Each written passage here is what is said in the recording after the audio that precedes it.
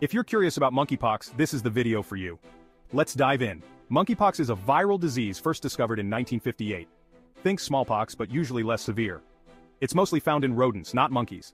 Symptoms start with fever, headache, muscle aches, and swollen lymph nodes. Then, a rash appears, spreading from your face to your whole body. It goes through stages, spots, bumps, blisters, pustules, and finally scabs. How does it spread? It can hop from animals to humans via contact with an infected animal's blood or skin. Human-to-human transmission happens through close contact, respiratory droplets, or contaminated objects. Preventing monkeypox involves vaccination, avoiding contact with infected animals, and good hygiene. If you're caring for someone infected, use PPE and isolate them. No specific treatment exists, but supportive care helps. Stay hydrated, manage pain, and treat any secondary infections.